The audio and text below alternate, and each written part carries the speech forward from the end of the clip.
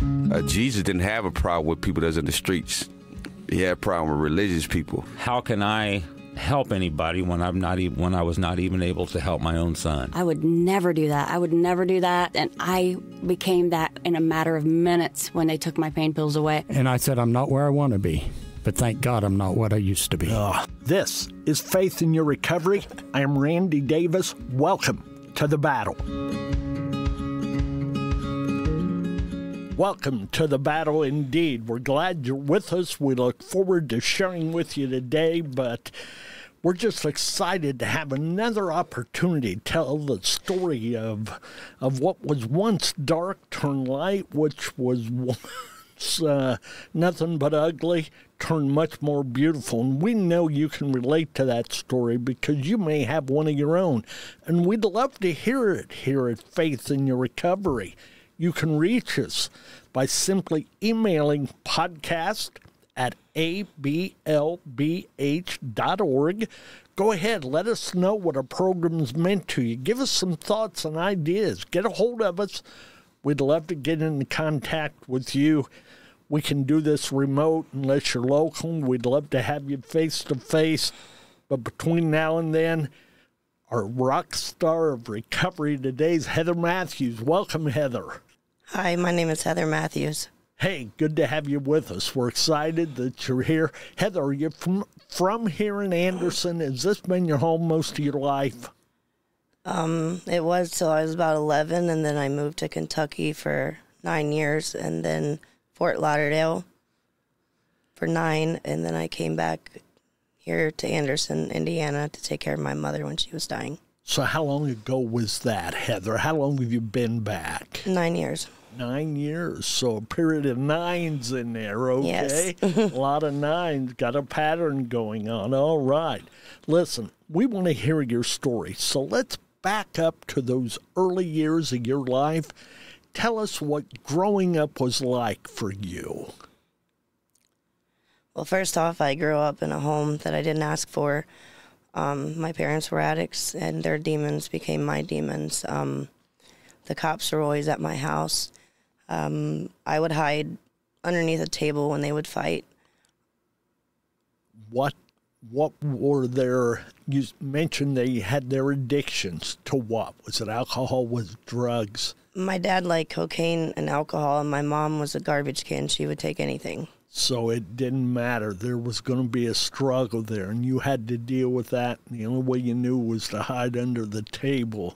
Was that for safety or just so you could close off that shouting, that battling? Well, Randy, I would hide under that table because on the wall there was a light of Jesus. It was plugged in, and I would hide under that table, and I felt like it was a sense of security.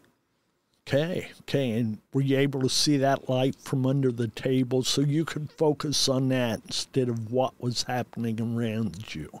That's correct. Yeah. How old were you at that time? It started at 5 until I was about 8. Okay. And what caused it to stop when you were 8? My parents split up. Okay. So what happened with you at that time? Who did you go with? Where did you stay? Was it in between both? How did that play? Well, my father got custody of me and my sister. Is your sister older or She's younger? my baby sister. Okay. We lived with him for a while, and a couple years later, I ended up wanting to move with my mom to Kentucky to take care of her parents that was dying. But throughout all of it, the whole time I was looking for love, and I never got it. So at 11, I went through my mom's room and I went through my dad's bedrooms, and I wanted to know what drugs they were on because I figured I could be loved if I started using what they were using. You would fit in that way. Was that part of the thinking at that time? Yeah, and I thought since what they were doing was in me, then they had to love me, which didn't work. Okay. So what became of that? Let's go from 9 years old on up then. You moved to Kentucky there. Yes. And you said earlier that lasted about 9 years, right? Yes. What was life like during that time being with your mom and your grandparents? It was hard. I was grateful to be able to be with my mom's parents. That's when my addiction really grew, because in Kentucky there's not a lot to do. So we would just have a campfire and everybody got drunk and high. That was normal. So I get the drunk. What was the high? What was the drug of choice or availability, whatever the case was? Or did it matter? Cocaine and Oxycontin. Okay. Was it pretty easy to get a hold of where you were? Yes. Okay. So how long did that continue, that partying aspect of your life? Up till I was about 20 years old. So that's how many years there? It's 9 total. Okay. And was it still those 3 things, the alcohol, the Oxycontin, and what else did you say? Heroin? No, Cocaine. Cocaine and Oxycontin were my drugs of choice. Yeah, okay. And so that was 9 years of that, which means you had to have a pretty rough going through school, socializing, and everything else, and probably led you into a group that wasn't going to help you a lot. No, it did not. And during that time, I also found out that I was molested, and then some things happened to me that I had blocked out. And I was part of a pill mill that would go to Florida and pick up pills and come back, and cross state lines.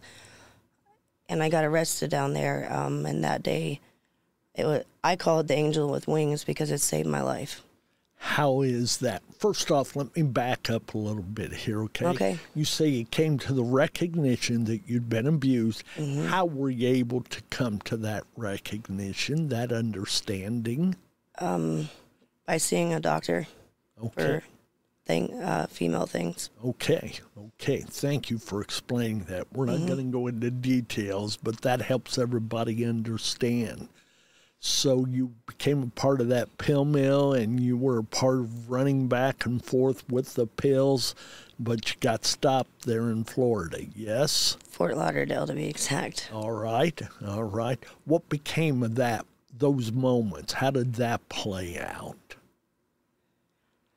Well, we got pulled over. The DEA had put a hold on the medication, and when you spend a lot of money to get people down there, you're not going to leave until you get the product. You pay, what you came for. So we were there about a week. The DEA released them. We went to leave, and it wasn't too long after that we were pulled over. Okay, and what happened at that point? They got everybody out of the van except for me because I had a dog. And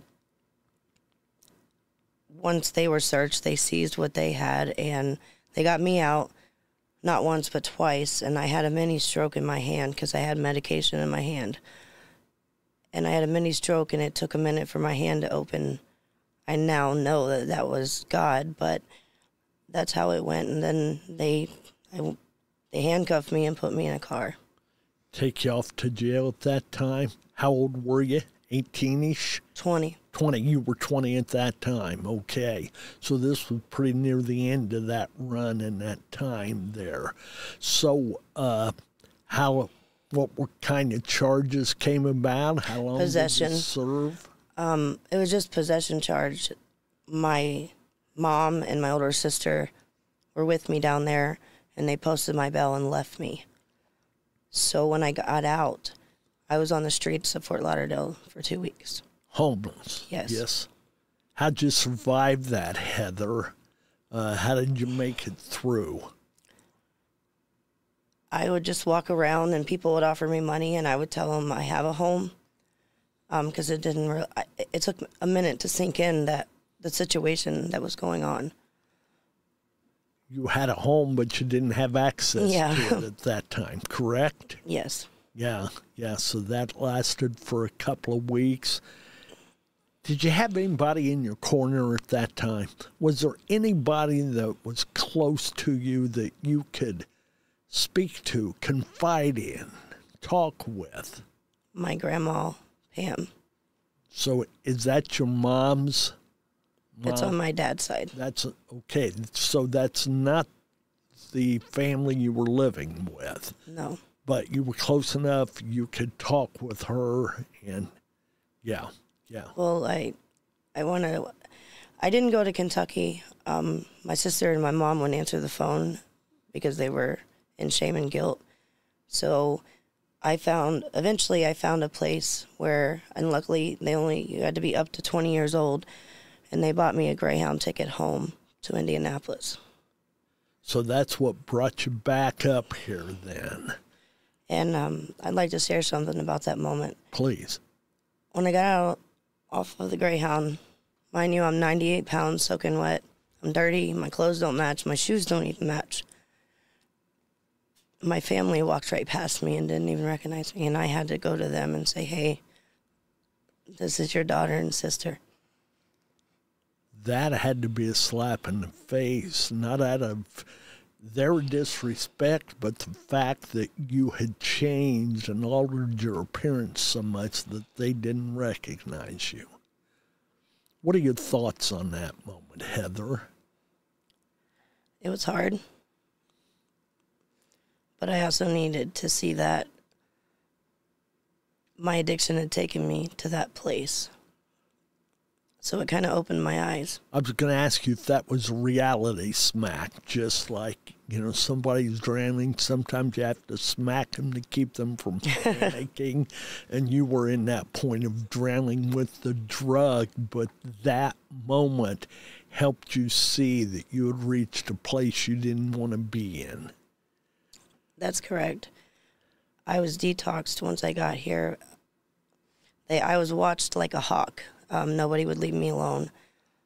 And I got someone from Kentucky to wire me money.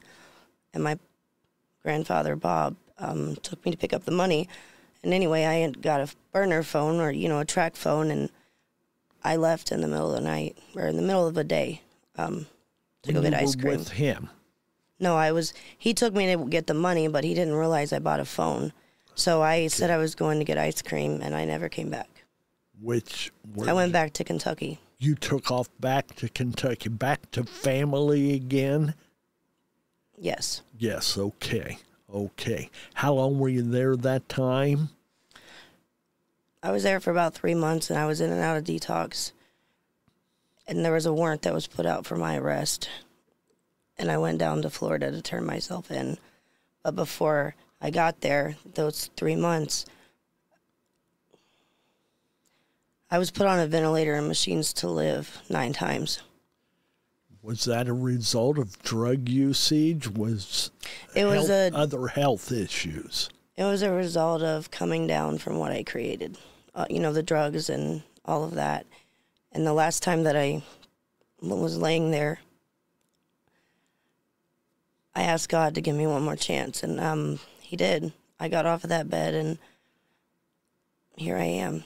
So, let's just kind of play this back over real quick, okay?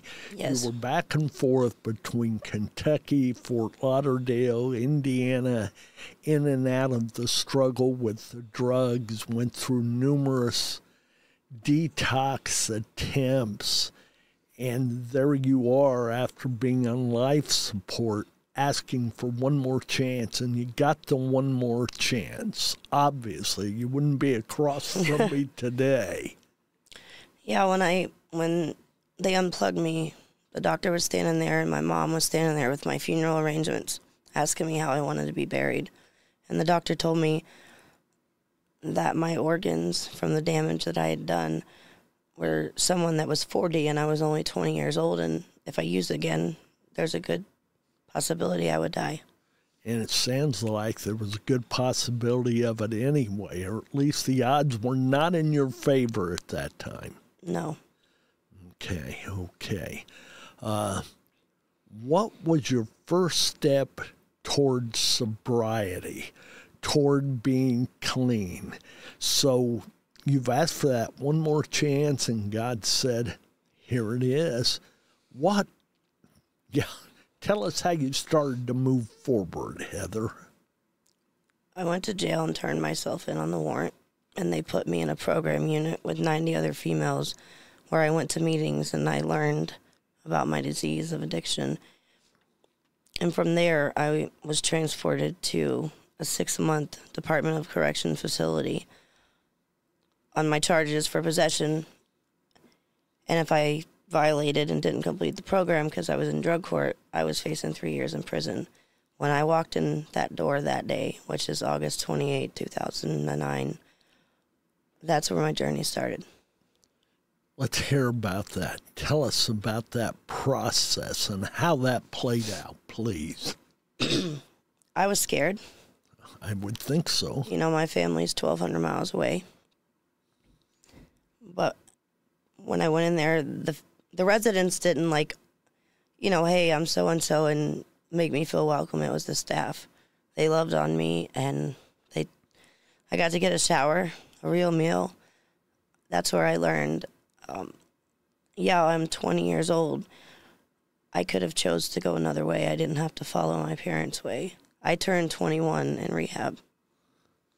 So you started to reflect back, it sounds like, and you evidently came to the decision that you had not made a good one years earlier, and you chose to follow your parents' footsteps instead of making a 180 and going the other way, correct? Yes. I know that makes it sound easy, and it couldn't have been. It wasn't easy, but I didn't use because I needed to fill a void or I was different or wanted to fit in. I did it because all I ever wanted was my parents to love me. And I didn't think if they couldn't love me that I was lovable. So I spent approximately 9 years trying to commit suicide every day, asking God to take me. Folks, obviously this is pretty raw. This is digging deep, and we appreciate Heather's willingness to do that, because by her doing so, maybe you're going to look at your life in a different way. The struggles you've had, the battles that you've fought, those moments of suicidal ideations, maybe even the attempts and the efforts, or your losses, or that emptiness within to where you just wanted to be loved. And that's human nature. That's in our DNA. And when we're deprived of that, we oftentimes make the wrong choice. That doesn't excuse it. I simply hope it explains it, and that you get what Heather's trying to say. So, Heather, you said you went through numerous thoughts of suicide, 9 years worth, I think is what you said. How did that play? Obviously, I shouldn't ask it that way. What were the efforts? I would just take a little more every day, or, mix this with that, like mix Xanax with cocaine and a little bit of crank, and, mix things together that would kill you, but God had other plans. Yes, obviously. So it was just kind of, pardon the expression, suicide by drugs, yes? Yeah, because if my own parents couldn't love me, I didn't think that I was worth loving. Who else could if they didn't, right? Yeah. Nobody. Yeah. We're sorry for that, but we get what you're saying. And so you managed to battle through that.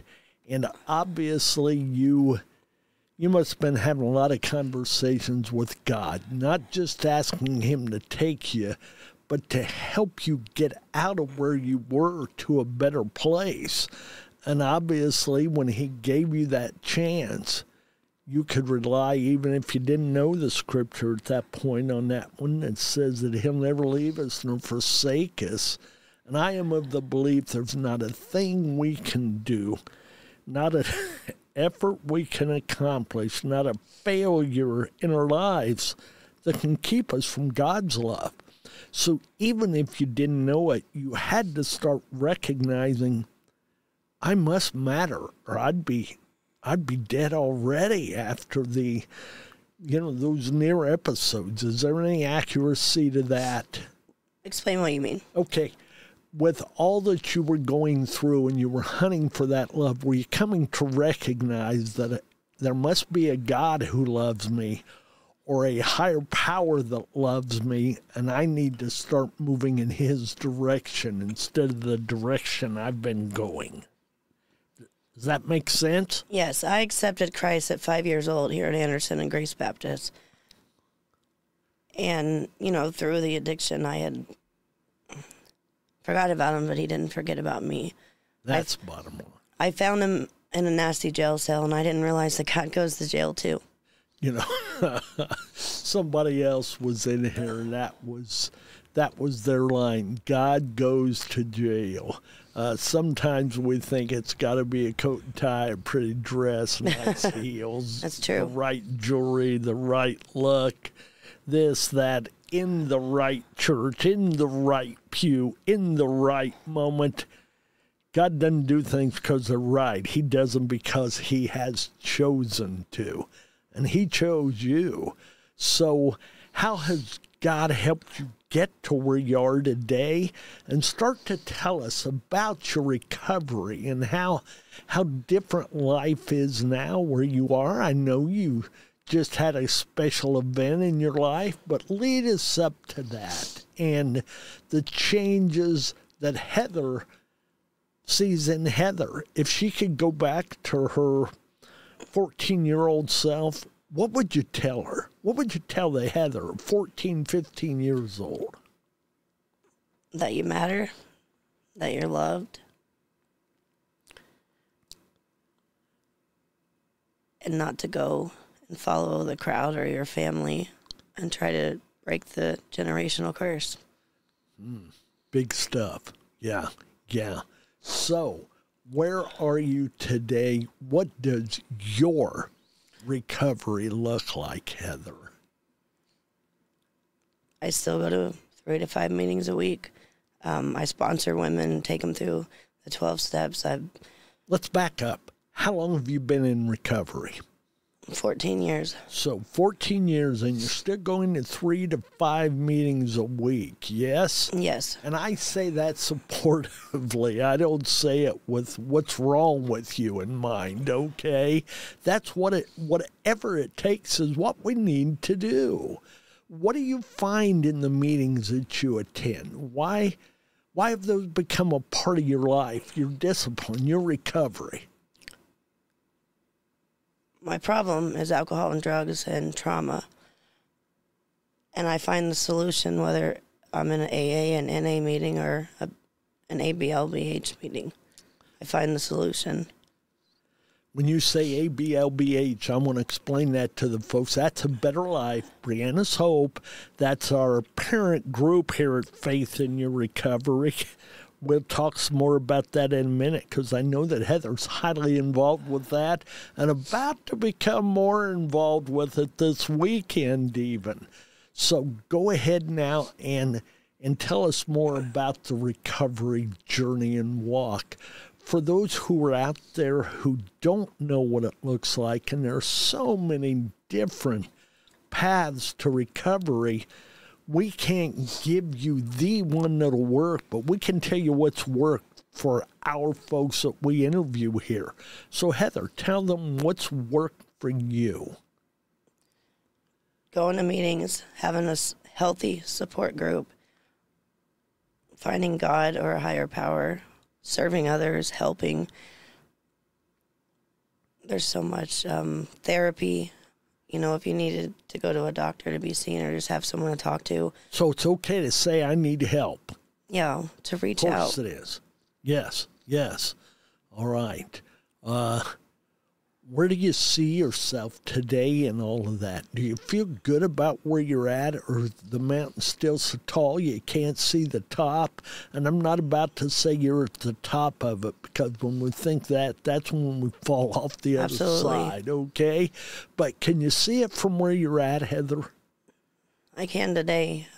Can we back up to 2019? Sure. Please tell us. I broke every bone in my left ankle, and I was unable to work for 6 months. And in that, I had to reach out and ask for help. And God always showed up and provided what I needed. So what kind of help did you need to ask for at that time? Provisions? Or? Provisions to help take care of my dog and my car. Food, support, love, prayer. I mean, the list goes on and on.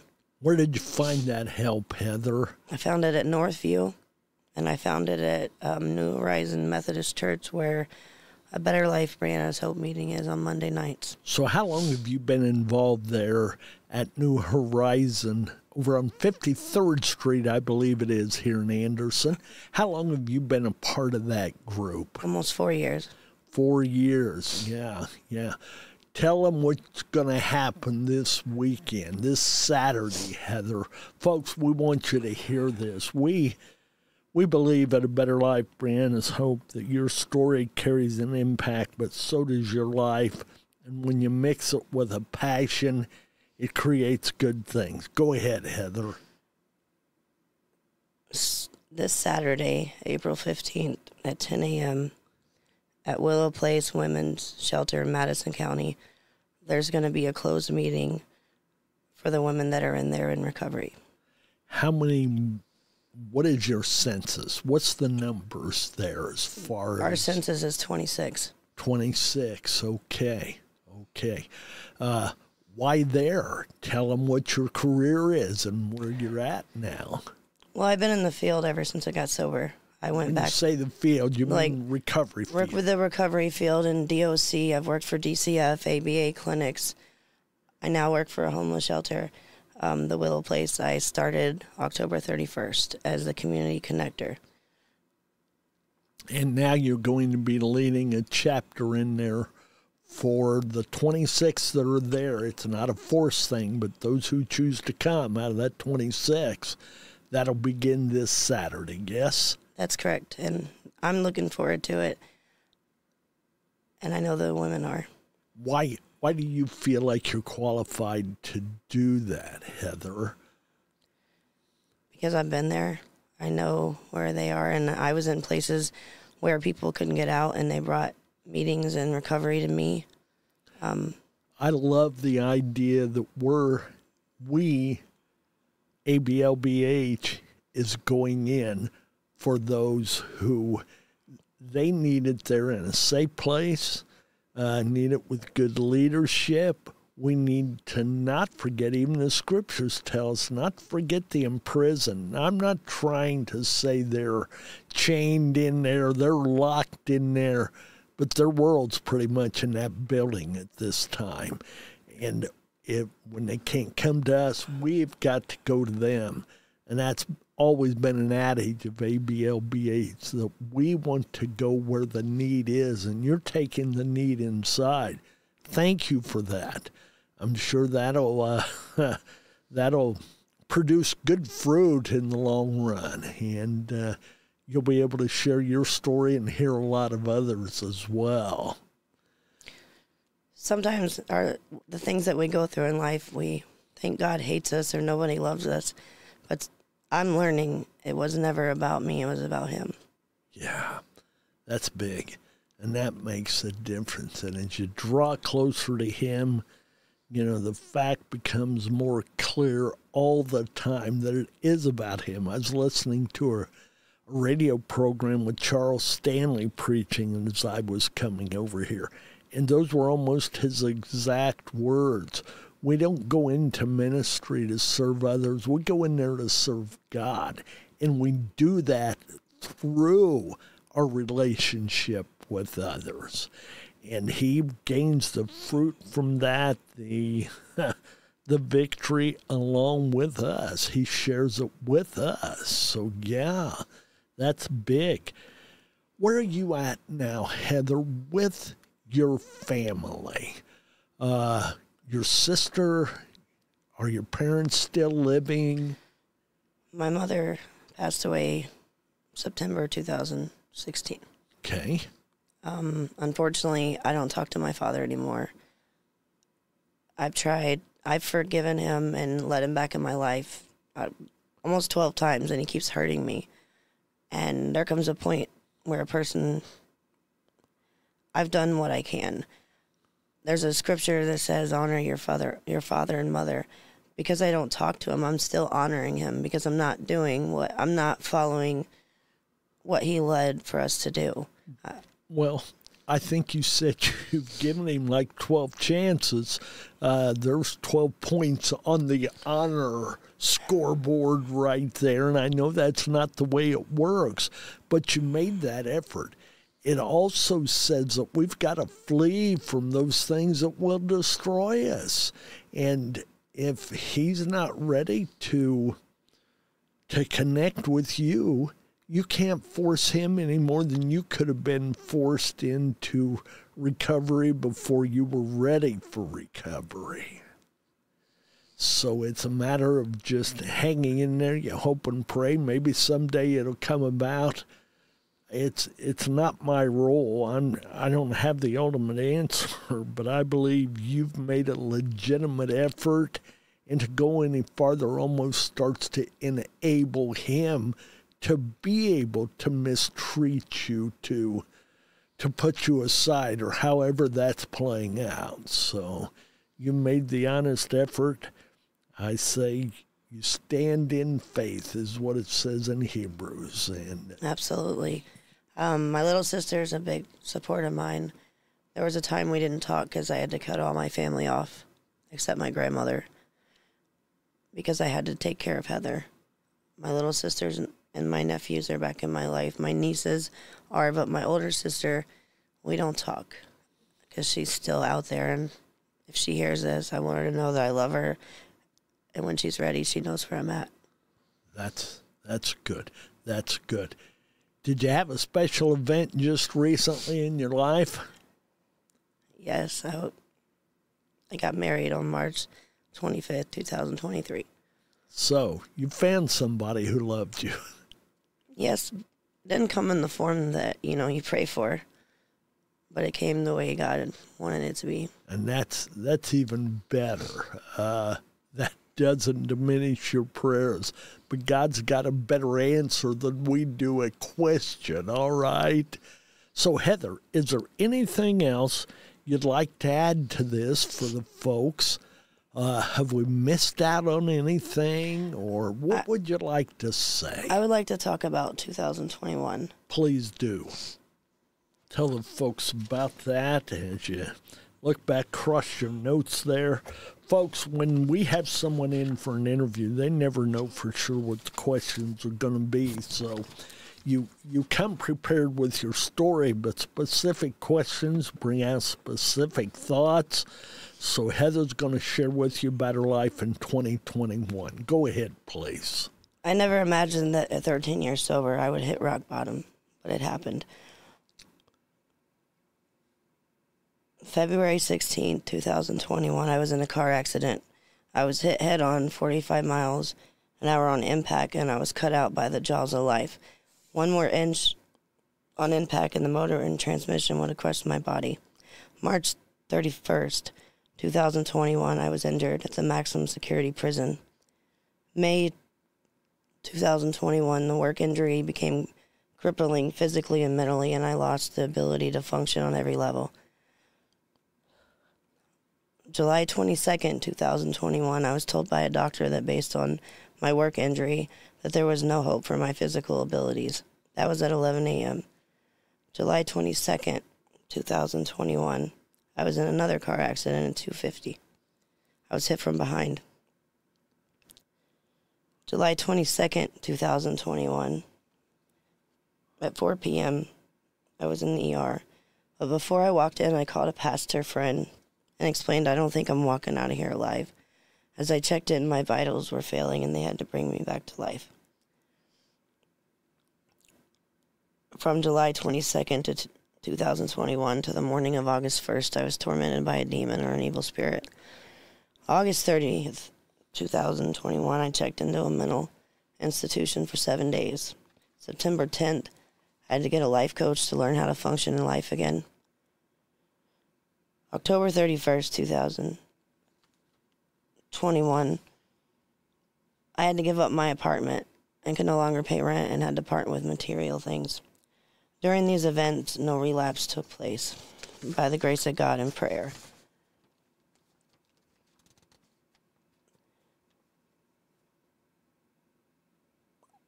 June 8, 2022, I was released off all restrictions on the job that hindered me in 2021. September 29, 2022, I received the best gift. Within 6 months or less, the sky is the limit for my quality of life. Randy, I was in a wheelchair. I couldn't walk. I couldn't function. The people that you see on the street, that was me. And everybody gave up on me, and a lot of people didn't want anything to do with me. But that's not how my story ends. I kept fighting, and I kept doing what I needed to do, because I didn't fight for 13 years just to lay there and let my diagnosis become who I am. 2 years of physical therapy, 8 injections later, I can walk.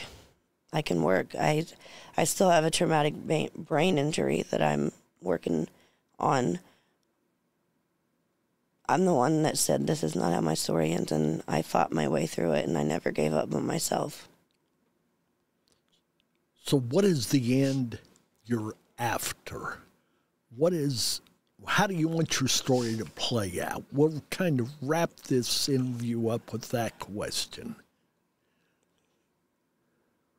I just want to give back and be there for people and be a voice for the people that don't have one and show them the way to recovery, to a better life. You're in the middle of that with all that you're doing, just the things that I know, Heather, and there's so much more, I'm sure.